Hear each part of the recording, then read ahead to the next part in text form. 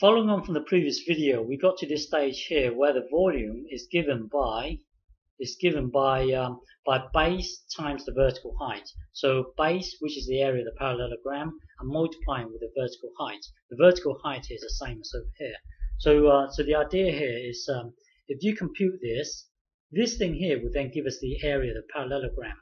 And then if you want to know the height, the vertical height, you would get the vector A and then dotting it with a unit vector that is perpendicular to this plane here. So hang on. So this n hat here is really a unit vector of length 1 that is perpendicular to the plane. So if you want to know the vertical height, then get the vector A and then dot it with this unit vector.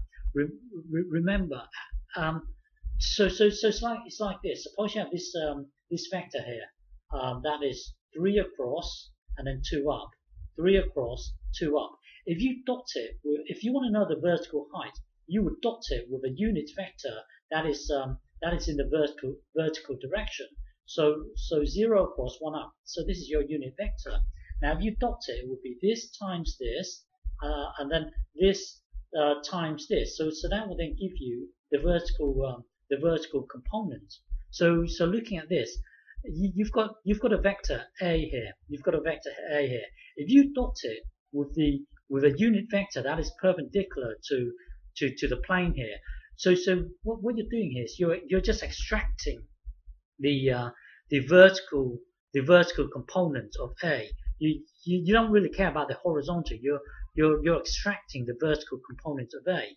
So by you getting vector A, dotting it with a unit vector. So this is like your unit vector, and you're extracting the vertical component. So you're doing the same thing here. You've got a vector A here, and then you've got a unit vector N. By you doing this process here, you're just extracting the vertical. You're just extracting the vertical component of the vector A. You're just extracting this vertical component. Okay, so but at the moment we don't really know we don't know this vertical component, so we need to compute this. So this is where the cross product comes in. So at the moment we want this unit vector that's perpendicular to the plane here, to B and C. To extract this, we would compute the cross product. So remember the cross product. If you get B cross C, that will then give you this vector here. But then if you want the unit vector, so remember B cross C would then give us this vector that is perpendicular to B and C. And remember, we don't know why it works. I'm just asking you to accept that it works. So B cross C will then give us this vector. But then if we want the unit vector that's perpendicular, hang on, let me start again, sorry. B cross C will then give us a vector that is perpendicular to the plane. But then if you want the unit vector, if you want this unit vector of length 1, then you would get B cross C and then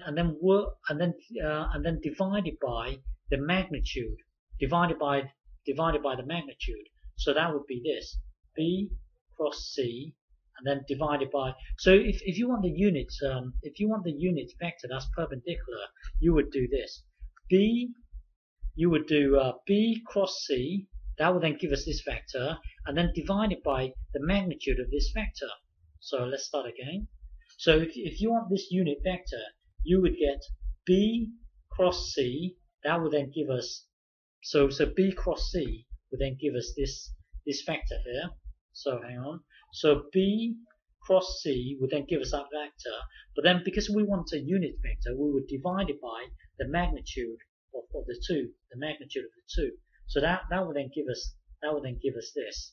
And then this, hang on, and then these two will cancel out, giving you this. So this will then give us a new method of working out the volume.